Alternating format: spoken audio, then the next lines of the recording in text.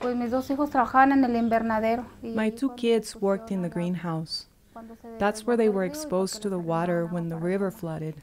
And because they gave them water to drink from the well in the river, they shut down the wells from the towns but never closed that one. The men in Blanca Ruiz's family work as day laborers on a farm. Her youngest son, Jonathan, was 16 when he first got sick. A few days later is when I started to have the stomach ache and the fatigue. We went to the hospital. They kept me there for a while, and they told me it was parasites. 3 months later, government officials visited the family after reviewing Jonathan's medical files. They tested his blood for heavy metals. His health got worse, and the results never came. There were times that he wouldn't tell me. I saw him grabbing his stomach and curl up his body. Authorities found arsenic, manganese, and aluminum, among other toxins, in the river.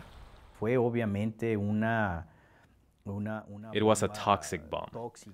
Practically all metals have a toxic effect in the body at different concentrations.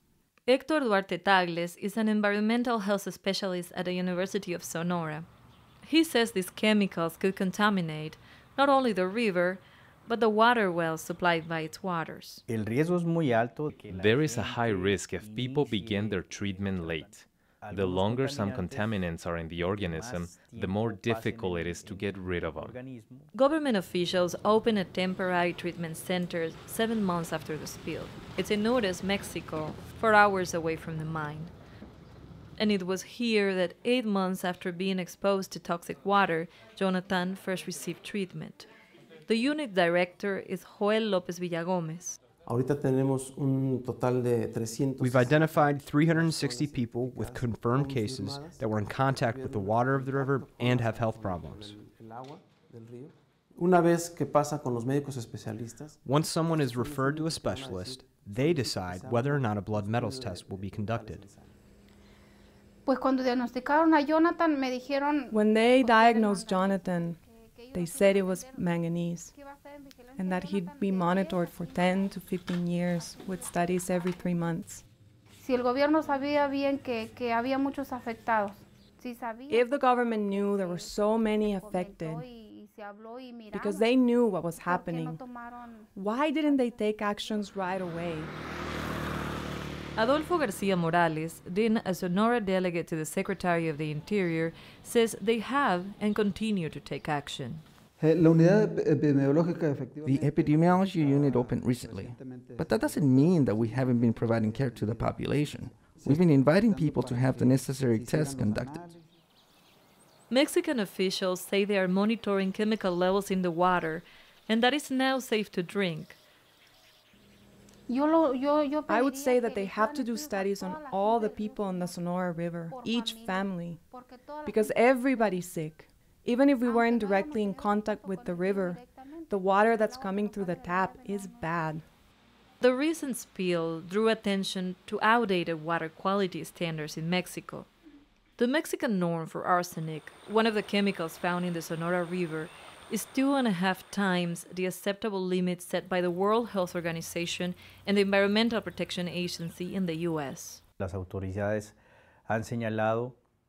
The authorities have said numerous times that the pollutants are below the maximum amount allowed. That's a play on words.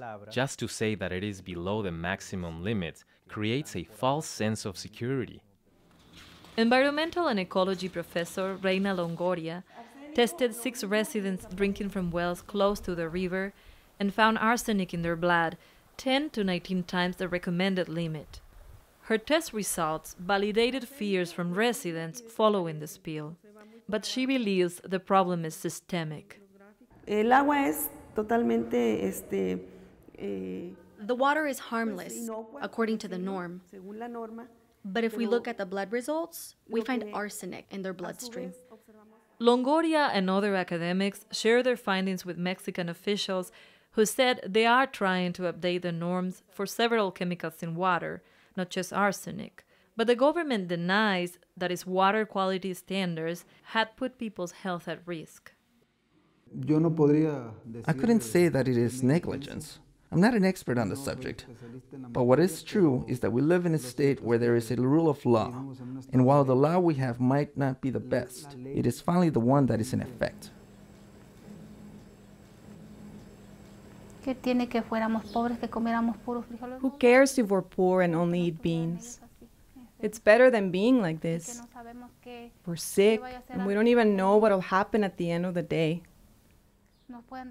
They can say it's all good and that he's improving.